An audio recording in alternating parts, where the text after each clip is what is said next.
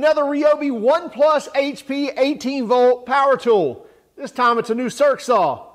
We'll dig into the details and use it when we get back. I'm Tim Johnson. You're watching Shop Tool Reviews. This is the brand new brushless 7¼ inch circular saw from Ryobi. It's part of their One 18-volt HP lineup. Now, for the last few months, Ryobi's been releasing more of the HP tools. They first started out with kind of a small portion of their compact series HP tools that kind of entered the market with that HP moniker, if you will. Now they're branching out into their full line of HP tools that we'll be rolling out this month in February. Now this is their circular saw, 7¼ inch, 4,300 RPMs. Does it have the guts to actually break into that pro category? Now, we know that Ryobi's always done really well at that DIY level, that homeowner weekender, if you will, but can it actually break into that pro level like they're wanting to do? Well, let's look at the details. Let's look at some of the features on this. Let's use it, and then we'll come back and give you our opinion. What we have here is the new Ryobi HP 7¼ inch circular saw. The model number is the PBLCS300. So as I mentioned, 7¼ inch circ saw, so your typical circ saw. This is a blade right design, meaning hand on the handle, blade is right of the hand. So a blade left would be, the blade would be over here. There's positives and negatives on that. You'll see different ones, but regardless, that's what we have here. Obviously, it's going to be different on whether you're cutting right hand, left hand, how you like to cut, how you like to see the cut, and so forth. I'm not going to get into all that science and options right now, but it is a blade right design. Pretty typical on here. A lot of these typical lever to lift up to adjust the depth, and that goes from obviously to all the way down, which is at 2 7/16 of a depth cut. That's at 90 degrees, or you can go up as high as you want to limit that depth of cut as well. Now, when you turn the bevel to 45 degrees, which is pretty typical when you're wanting to make a 45-degree cut, and you can see your indicator there, and so we can put that at 45. Now, at 45 degrees, then our depth of cut only goes down to 1 3/4 of an inch, so not quite full 2 inches, but any of your 2x dimensional lumber, your 2x4s, 2x12s, 2x6s, and so forth, you'll still be able to get all the way through because most of those are just 1 5/8 or so. So 1 3/4 inch depth at the max when at a 45-degree bevel. However, when you are at a 45-degree bevel, one thing I like to see on here, on the shoe here, you'll see your vis line here where you can actually see the line that you may have marked on your sheet goods or on your dimensional lumber. And then at a 45, your blade, where your blade actually integrates to the lumber or to the wood, changes because it's changed on its axis. And so now we have a 45-degree line here as well. So we have our 0-degree line or our perpendicular line as well as our 45-degree line. On the back of the shoe, we see the same thing. If you can see this here, we have a 0-degree and a 45-degree. So you can see that trailing line as well, your finish line, where you're coming off the line. Make sure that you're still staying on that line, if you will. So I like to see that on both. This is looks like a stamped out piece of sheet metal for the shoe. I like to see a die cast there, but it doesn't seem to be a lot of deflection here. I can definitely create some deflection if I want to, but this is a $129 saw. So blank or bare tool, this is $129, or that's what it's going to be when it hits the shelves. Now, as far as performance on this, we're getting 4,300 RPM. So part of the HP lineup, so it has the brushless motor, 4,300 RPMs, a little less than some of the other saws we see out there, but performance-wise, we don't know yet. We'll find out in just a moment. It's going to take advantage of any HP batteries, so we'll be running the 3 amp hour, which is an HP battery. It's part of their HP. Then we'll probably run a 4 amp hour that's not an HP battery, and then maybe one of the higher capacity HP batteries as well, just to see if we see any difference in the performance on this saw. Not going to do a whole lot of battery changes, but again, try to see if we can see a difference. Some other things about this saw, pretty typical, as I mentioned, blade right design. So what that's going to mean is You've got, number one, you've got an onboard Allen wrench, which will probably last all of about 30 minutes. Any onboard tools I seem to lose right away. Regardless, I can't fault Ryobi for that. So we've got our onboard Allen wrench, and it's going to be a standard lefty-loosey, righty-tighty. That's because it's a blade right design. If it was blade left, it would have to be the other way because, again, it's just going by the torque of the blade on the screw, so it is going to be your standard. It's going to be a 5/8 arbor. It includes, with the kit, you get a 24 tooth, says carbide tooth Ryobi blade. Not sure how well this is going to do, but what we'll do, we'll try it out with the Ryobi blade, make a few cuts, and then we may change it over to a more kind of industry standard blade, if you will, and we'll change that out, if you will. And we also get a vacuum port, so if we want to hook up our dust extractor, then just with the included screw here, screws right here onto the die cast guard here, and so that fits right on. Put your screw in. It's a Torx head screw. Looks like probably a T20, T25, something like that. And then you can hook up your vacuum port to pull any dust off of it.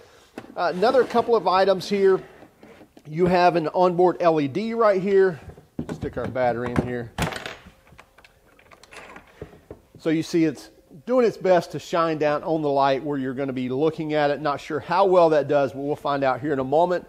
Also, you have something else here. So if you can see down in here, we have obviously an exhaust port for the brushless motor to exhaust, dissipate some of that heat. But we see this big deflector here, almost looks like a mud guard, if you will, on a truck. And it looks like it's deflecting it down toward the blade. Now I'm assuming what that's doing is keeping that line clear. So this exhausting here is blowing right there on the line. Keep that dust off of your line that you're trying to look at to keep that clean and dust free for making your cut. Typical spindle lock right here, so you can lock out the blade and then take your blades off. And then a trigger lock as well. So right here you see your trigger lock and your secondary or auxiliary handle, whatever you want to call that. So let's go out and use this thing, see what we think. One more thing I wanted to mention is right here, kind of through the handle, you can see it. Or up here is your indicator. So you can see that right through there. A little difficult to see from this side, and from this side it's a little difficult to see as well. But you can see it, basically your depth of cut. So if I wanted to set it to 2 inches, set it right there. And then again, you can see my indicator through the handle there and read this right here. Okay, the first thing we're going to do, as I mentioned, I'm leaving the Ryobi blade on there for right now. I'm running a 3 amp hour battery. And the first thing I'm going to do is just run some sheet good cuts just to see how well it tracks. A lot of times that can have to do with a blade as well. But again, as the saw and in perpendicular at a 90-degree cut, just want to know, does it track decent, or do I have to really force it one way or the other? So I'll make a couple of fast cuts and then we'll go on from there. And I did put the dust port on here. That may or may not exhaust really well, but I just wanted to run it on there, and I'll hook up a dust extractor here later as well.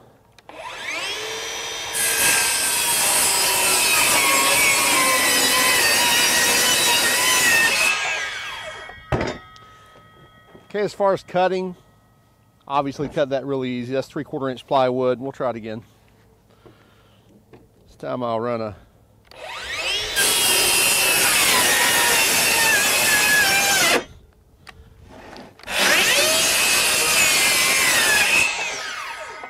so I can stop it if I want to with that blade on there. Let me run that again.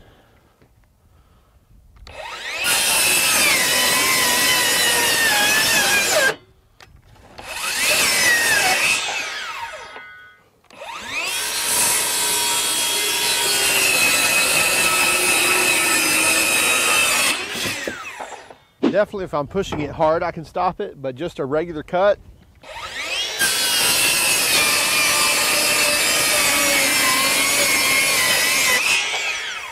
Seems to cut just fine. Now let me do this. I'm going to go ahead and change out that blade. I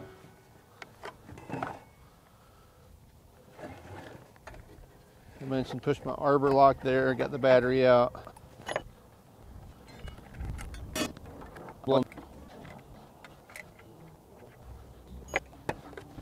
Okay, so now I've got my Diablo blade on there. Let's see if that makes a difference. See if I can push this a little harder now.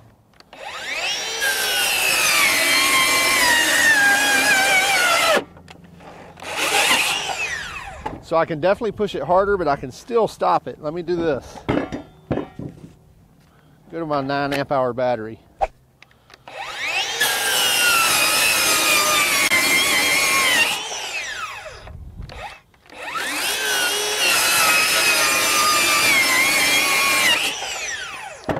Okay, the 9 amp hour battery definitely helped it.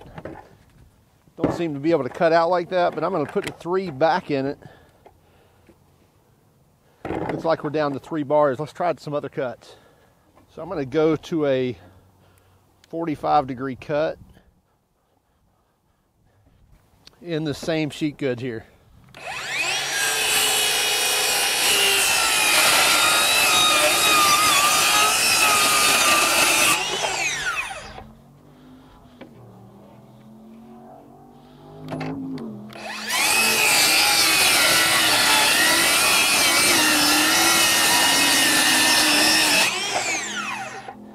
Okay, it definitely bogged it down, but cut through it just fine. Okay, I've got a 2x8 pressure treated. Just going to use my speed square here, make a couple of cross cuts, see how well it does. Again, using the 3 amp hour battery. I'm 1 bar down, so I've got 3 bars left. Let's see how well it does.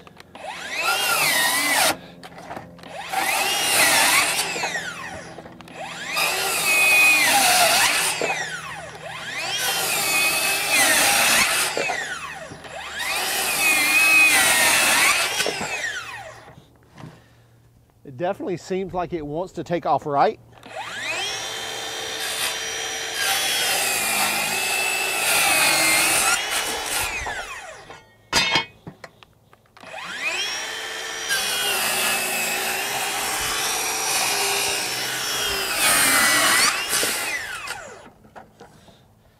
It definitely wants to take off right when I don't have both hands on it and I just kind of let it make it cut.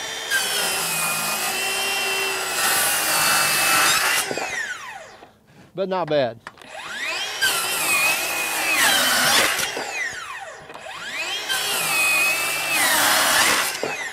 Okay, let's do a 45 on that.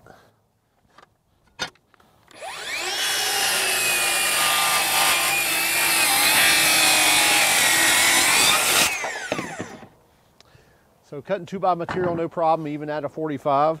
Let me do this. You can tell it's bogging pretty bad. I'm going to go to the 9 amp hour. And let's see if we pick up any performance on that.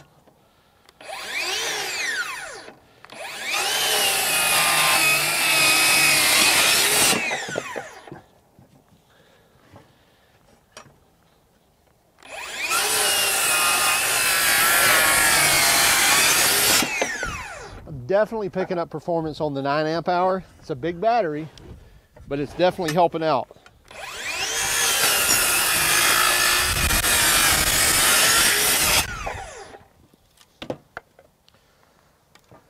Hit a nail on that one. Glad I've got the demo demon in here. One more here.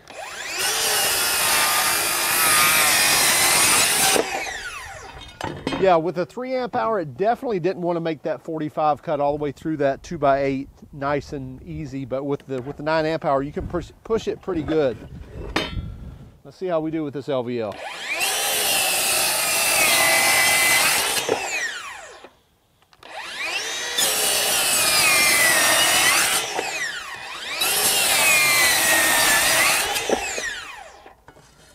Again, having that 9 amp hour in there helps a ton. Let me put this 4 amp hour, which is not an HP battery. See how we do. That actually does pretty well as well. Not bad at all.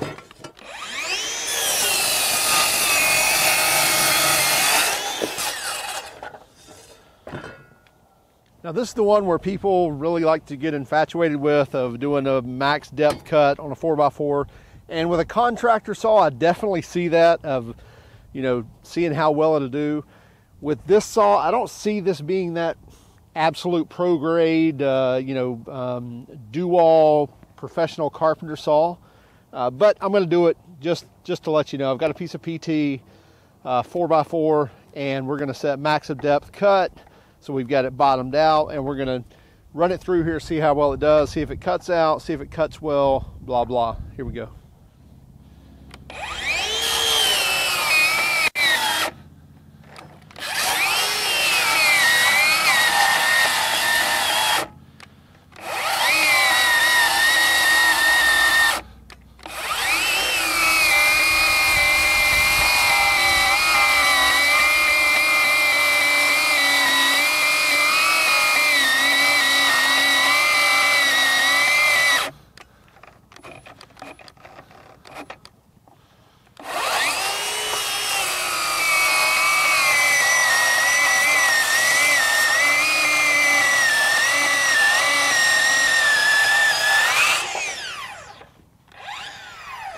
A lot of dust flying, cut out several times. Let's change that out for the 9 amp hour and see if we don't get a stronger cut there.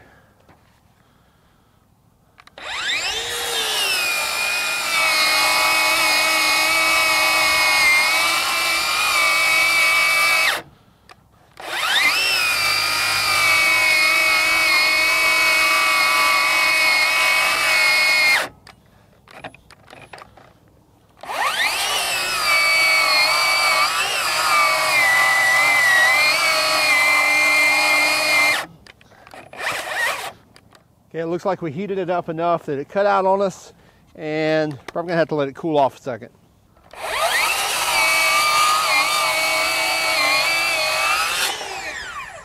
Okay, after about a minute, it cooled off enough, started back up and finished that cut. I'm gonna do one more thing. I'm gonna hook the dust extractor up to it and see if we can't pull some more of that dust away, and maybe that will clear it enough to make that cut clean. By the way, a 1 7/8 will go around the outside, and 1 1/4 will go on the inside.